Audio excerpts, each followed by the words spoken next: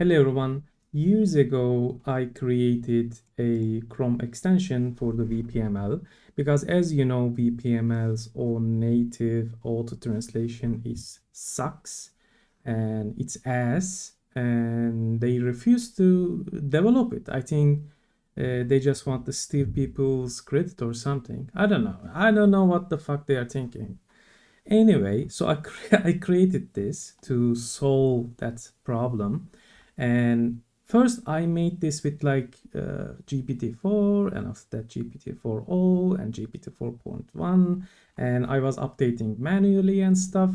But now it has tons of feature, and you can select any model from OpenAI and any model from OpenRouter. Okay, so it's pretty easy to install too. So let's uninstall it. So if you guys don't know, and you need to open the extension, manage extensions, because this is not published on the Chrome store for obvious reasons. Load package, just download the zip, okay, from the description. I will put the link, and then that's it. Now you have the extension ready.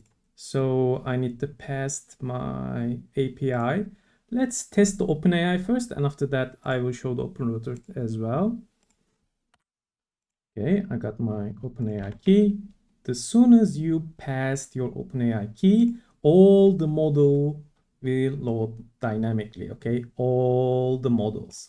So my recommendation is selecting a smart model, okay?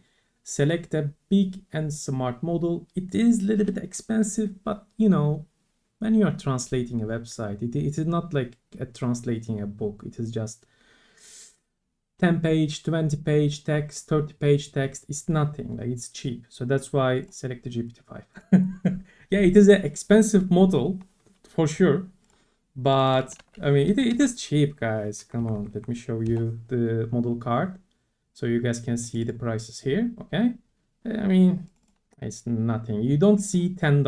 Okay, this is for million tokens. The million tokens adds up to like 300,000 word. Yeah, something like that. Okay, so it is pretty cheap. You usually just pay like couple bucks. And after that, of course, you use that advanced translation editor, this shit fucking UI. And by the way, these days they just recently added the new user interface. I didn't add my extension like support for this new UI yet because I don't have to. I still like the old UI. I don't know, for some reason I don't like this, but later on I will add for this new UI support too. But when this opens, just click that, use the old one, don't send them anything, don't need to give feedback. I like old, or just send them this feedback, why not? And open the old classic editor, okay? And after that, you will see a couple buttons. This is for single translate. So when you click that, it will translate it. If it is a unique name, it will just use the exactly same name most of the time, okay? I mean, not bad, not bad. So it doesn't click to enter, okay? As you guys can see, it is still like not translated. It is black. There's a border here, you can see.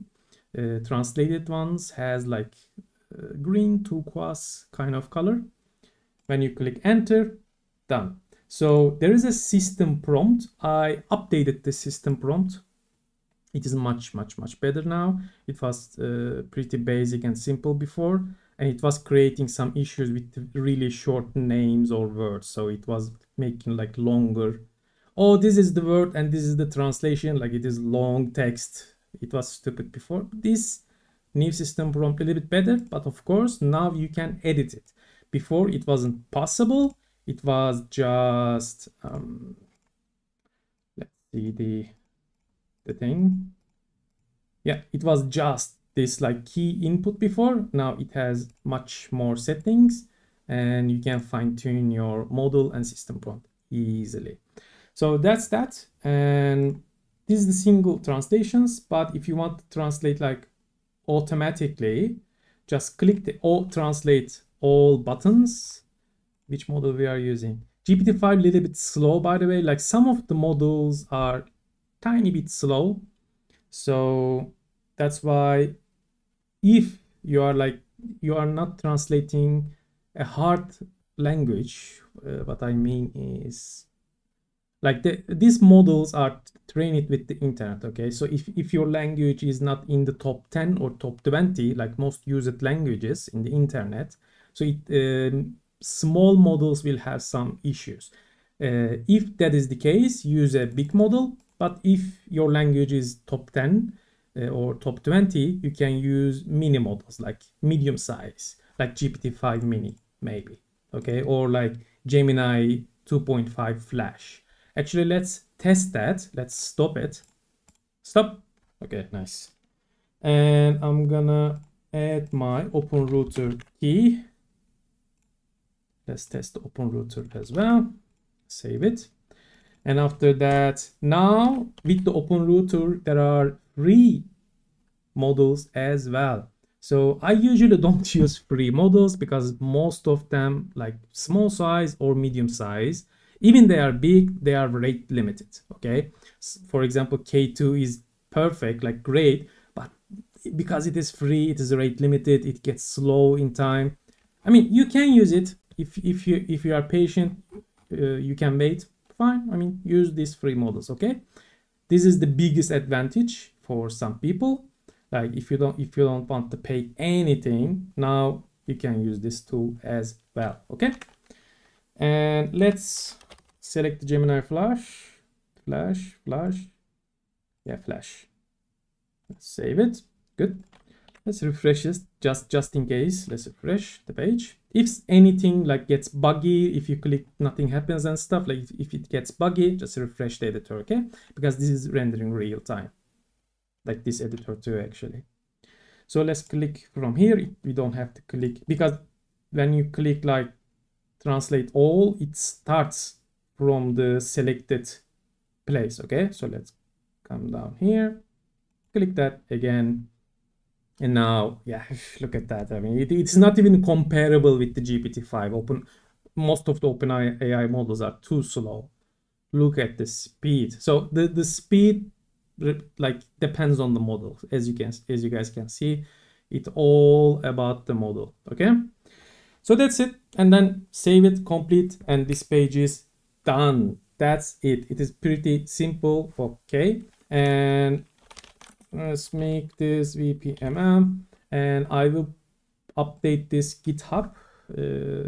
I think I will add like releases zips here too, so it could I can release it easily. Like to this day, I was making a button, uploading the zip to my site and stuff. I don't want to do that anymore. And now it has like GitHub. I started to update this, and I think it is great. So enjoy using, have fun. Okay, bye.